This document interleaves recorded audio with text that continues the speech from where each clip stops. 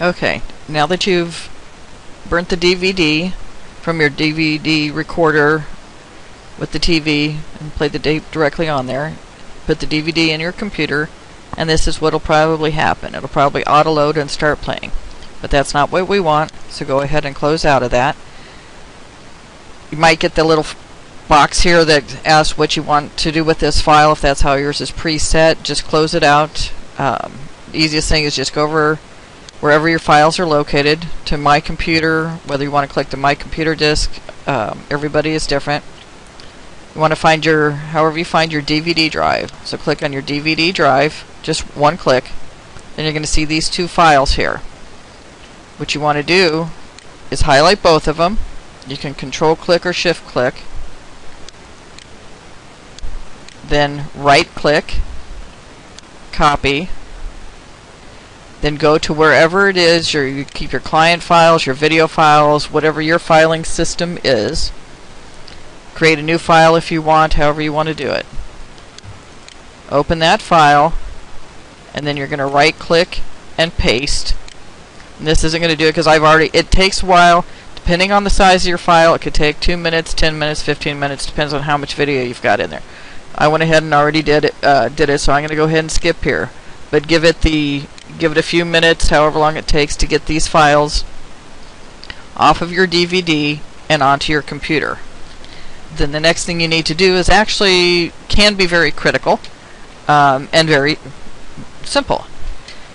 Once it's completely got the files off of there, take the DVD out of your computer. It can easily create issues by leaving that in there. So the easiest thing is just take that out and work solely with the files that are in here. Okay, what you want to do now is go to this video TS. The TS is timestamp. Double click that and open it. You're going to see all these little things that mean not a whole lot to you. This is basically a snapshot of whatever the files are. And then these are the video clips. So if you played, if you've got this particular DVD has 4 different clips on it, because it's a RW disc, so it's rewritable, but I have 4 different ones. I rewrote over some and some I didn't. For purposes of the tutorial, we're going to go ahead and click video 1. You can rename these in here if that's easier for you, and right click rename or not, however, whatever's going to be easiest for you to keep track of your systems. Okay, so tutorial 1, we're going to highlight it, just single click, then right click, and then open with Windows Live Movie Maker. Click on that. Then it's going to open in the Windows Live Movie Maker program, which comes with Windows 7 and I believe is a free download on Windows websites, which makes it very nice. Okay, these are the different frames you're going to be working with. This is your main screen, obviously. You can do a lot of different things, which for our purposes we're not going to do. You can add all kinds of little effects. You can rotate. This might be a good one. If you do happen to have sideways video, you can rotate it here and that can be very helpful. You can do a direct upload to Facebook, YouTube, if that's for other things. But for our purposes, we're going to stick with some really basic things, and that's what I like about this program. You don't have to be a rocket scientist. Okay, but for our purposes, we're going to stay with some simple things. First thing you need to know, if you have several clips that you want to add onto this DVD, go up here to add videos and photos, click on it, open up the file, and if you want to add any of those additional clips, go ahead and add them. If you want to change the order of whatever order you want, go ahead and add them to the file here. That'll populate here in a few minutes. We don't need it now anyway. Okay, go on back up. You want to make sure you scroll up and back at the very beginning before you start your editing. Once you're back up here, click under Video Tools, click Edit, and this is pretty much all we're going to be dealing with here. Okay, you can start playing your video and checking it if you want, which is real obvious here. that I didn't start this, I didn't catch that I had left this on the screen before I started taping, or with the recording. But it's easily fixed. What I did is I just I rewound it. It's like, so we can get rid of that without having to burn a new DVD, all the stuff you normally have to do. What we're going to do, since we don't want it on there, we're trying to clean it up, is, see how I'm dragging my cursor? This black line is your cursor. Think of it like your little arrow or whatever. It's the extension of your arrow or finger, whatever. Okay, we want to take it right to the point, okay, where that symbol is off of the screen. We want our date and time, but we don't want all the extraneous stuff. Okay, since this is the beginning, what I'm going to do is click Set Start Point. And it's erasing that first part that I don't want. So this is my new start point that I'm going to start working with. So I can go through here. If you've got any areas you want to clean up, that type of stuff, this is where you're going to do it. You can go through, watch it. You may already know what it is. Look for little glitches. However you want to do it. What I am going to do for the purposes of this tutorial is I'm going to go ahead and stop it. And I'm going to move the cursor. See, I can just click down here and move the cursor wherever I want. Because I know that particular section.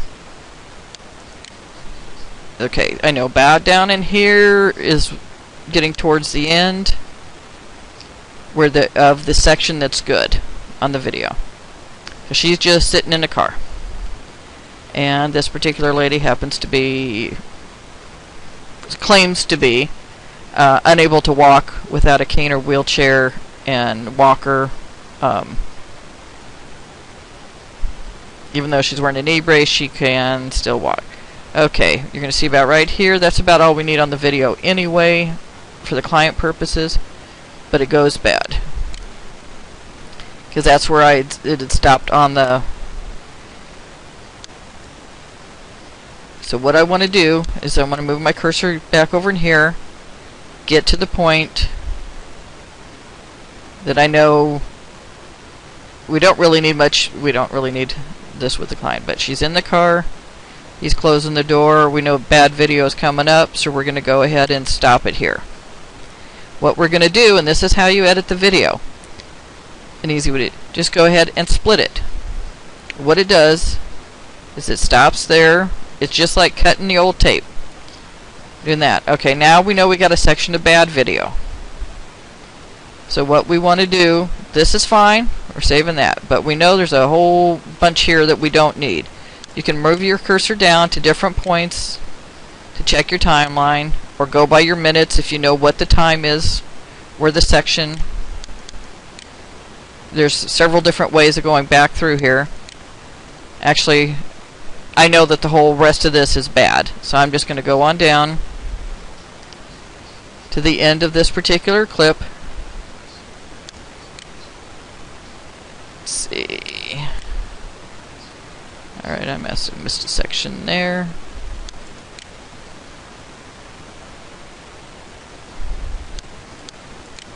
See, even nothing works right here when you're doing it.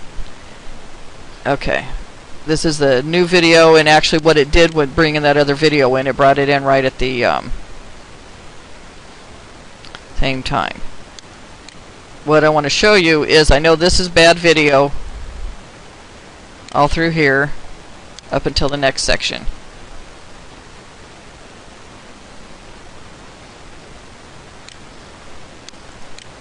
So we're going to find...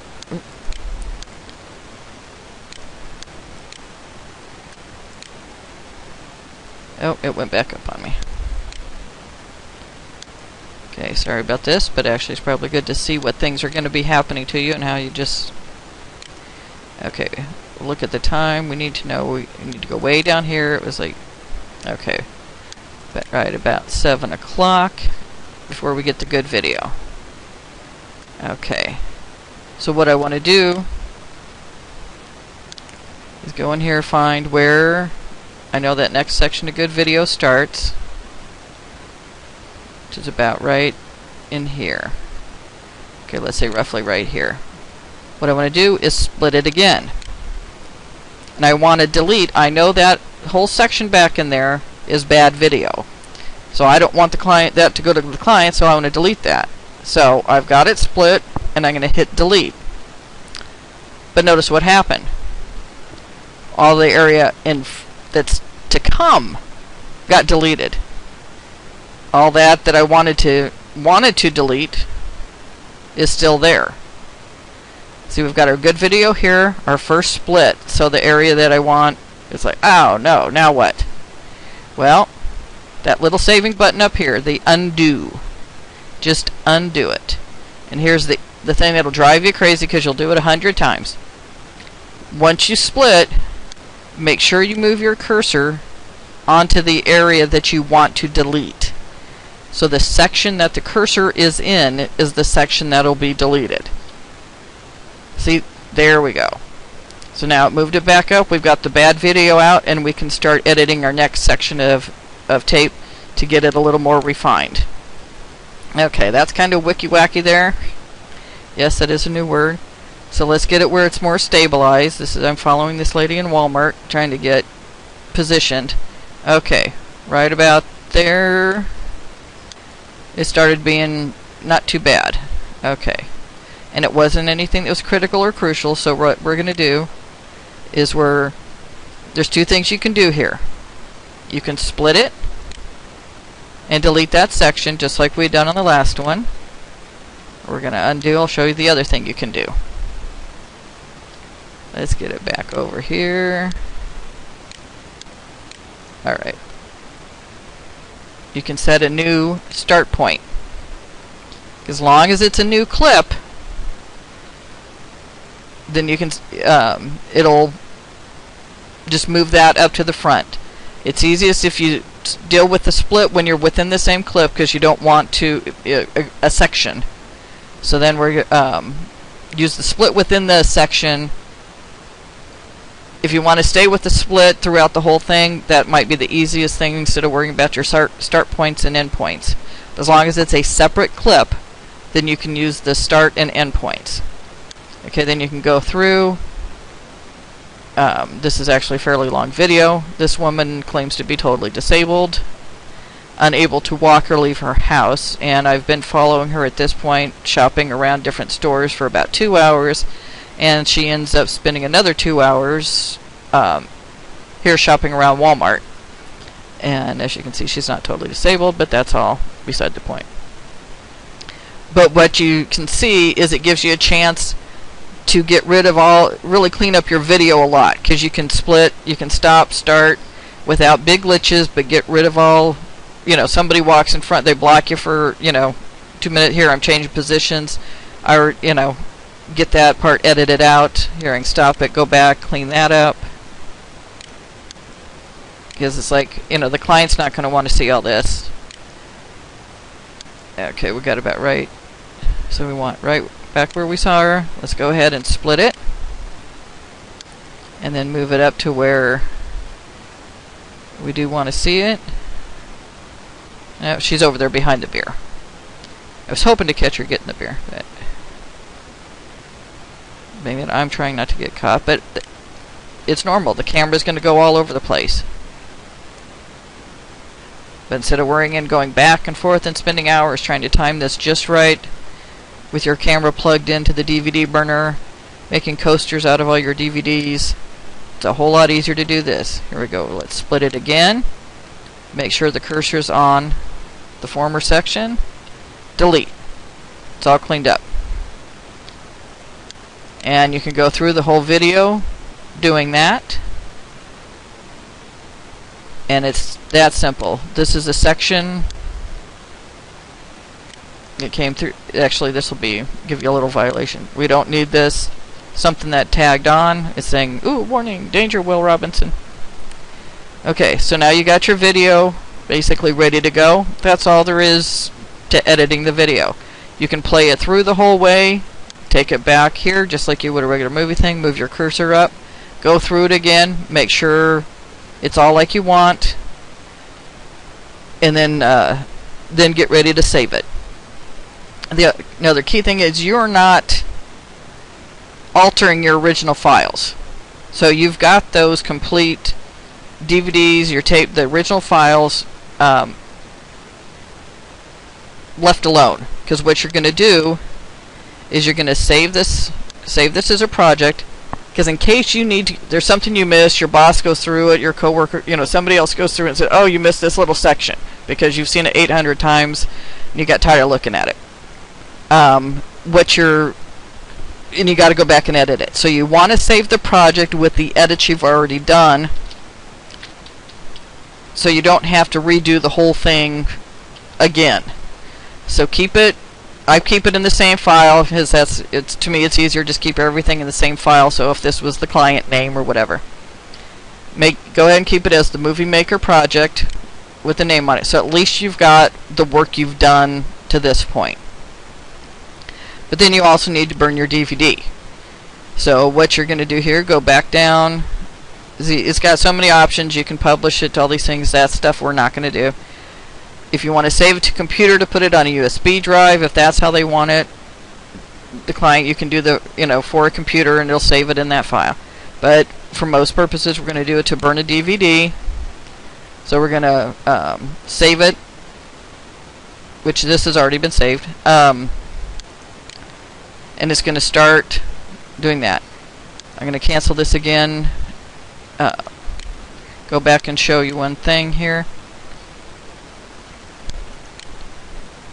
Okay, see, it doesn't give you really any options because this is Windows, and Windows program is going to say if there's a Windows Media Video file, which is pretty universal, and it'll burn fine to the DVDs. Everybody will be able to play them. It's your WMV that you see everywhere. If you need it in an MPEG-4 format or something, we'll deal with another video on that. It's easy to convert with any video converter software. So anyway, let's go ahead. We're going to save the movie, or save it, and it's going to start compressing. So we'll take a break here for a moment until it completes, and then we'll continue. Okay, the Windows Live Movie Maker has saved the file for a DVD, and you'll get this screen here. You can change the title if you'd like. The particular clip, I kept it down just 2 minutes. It'll show up to 150, however. And then if you want to add more clips, you can. So if you've want to do each one individually, put them all together, this is where you can add them. Just click Next. You can preview it, do all your normal things. The normal thing for me would be, there's nothing, you don't really want to play with it, mess with it, so you just want to burn it. That's where you put a disc in to your DVD burner, because I don't have one in. And in a few minutes, you will have your DVD ready for the client. You can burn several copies, depending on however you copy them. But that's pretty much it in a nutshell on how to easily edit your digital videos, analog videos, whichever videos you want to do, with the date and time stamp on them. So if you have any questions, feel free to email me or fill out the comments in the section below, and I will try to address them if I wasn't clear. And I thank you very much and hope this helps clarify a few things. Thank you, and have a good day.